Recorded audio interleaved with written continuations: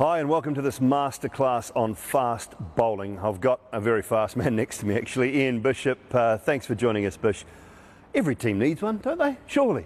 A fast bowler? We drive the game. We are the real brains and engine room of the game of cricket. No, but the fast bowler adds so much, an extra dimension to every great team needs a few.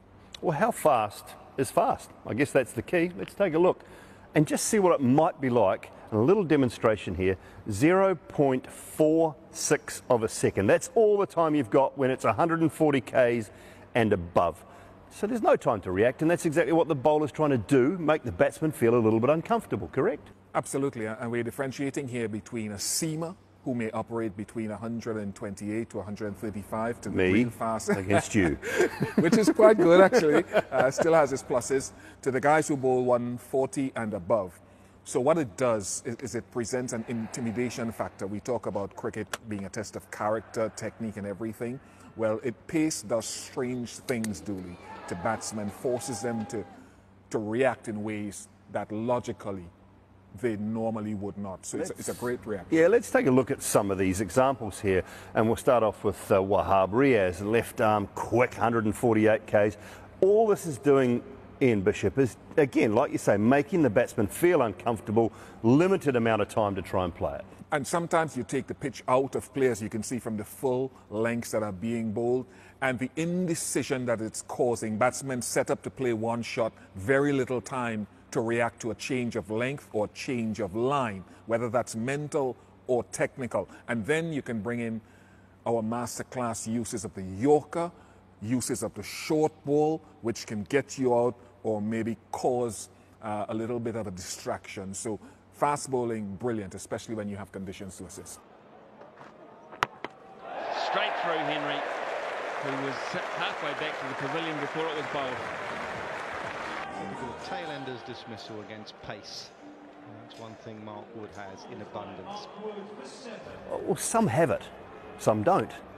How do you get it? How do you bowl fast? What are the keys to bowling fast, or even wanting to bowl fast?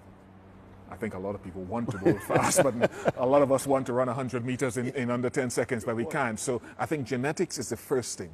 You must be genetically inclined to do that. But I'll just go through a few keys, and they're different from different people. So let me just start a couple of steps back here from a run-up perspective. I think a run-up offers you a fast run approach to the crease, offers you about 50–60% of eventual ball speed, right? You've got some big, strong guys. Your back foot landing, getting off of that as quickly as possible with your load up.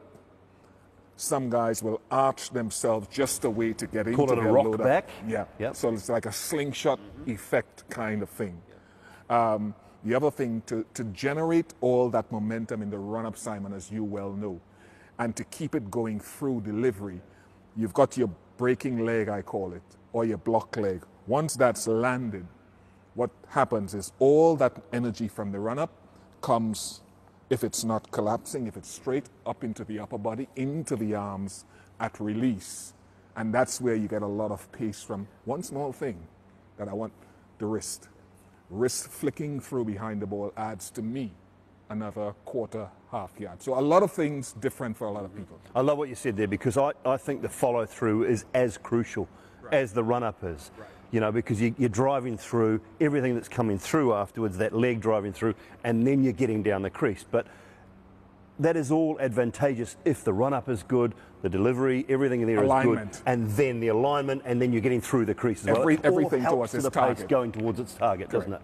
Because there's certain bowlers that or fast bowlers, generally have one or two things in common. If we look at the screen, we've got Jofra Archer, we've got Lockie Ferguson, Mark Wood and Shabnam Ismail going from top left to bottom right. They all have some very similar things in common. Right, they've got that brace front leg, which helps them to transfer the ground reaction forces up into the bowling arm. Most, three of them anyway, apart from Lockie Ferguson, who falls to his left, have their alignment with the head, the upper body, going towards the target, so you're not wasting any energy there at all, and it's different from Lockie Ferguson, big strong guy, so his pace is generated from a strong upper body. So it's a lot of stuff, but the most important thing I think is what you said, all that energy. Don't let it go left, let it go to the top. And it just shows you, I think, the different body shapes, you can still bowl quick. You can be tall and lean, you can bowl quick. You can be short and lean like Mark Wood and bowl quick. You can be stocky like Lockie Ferguson. Shabnam Ismail. Talk to us a little bit more about her and what she does really well. Yeah, she gets off that back leg relatively quickly. Nice, strong gather, very upright, the head in a good position, the front arm pulling through into that front leg now where the energy goes. Look at the left leg, and it's not collapsing. So she will end up getting over that front leg, that left leg. Look at how braced that is. So all the ground reaction forces from the run-up up into the bowling arm. She does fall a little bit to her left, which is not bad, but textbook, you'd want the head staying a little bit more upright. And then that follow through you talked about. Yeah. The bowling arm driving past that left hip, which a lot of people try to manufacture a follow through, but a follow through is an end result of what happens through that run up. Yeah, it's a natural thing, a follow through, I think. Well, some great pointers there from Ian Bishop. One thing I will say, you have to want it. You have to want to bowl quick. If you want to bowl quick, someone will help you. But don't, for coaches, don't tell your kids to slow down and we'll straighten you out. Just bowl as fast as you can, as fast as you want to bowl, and the coach's job is to help you bowl fast and straight.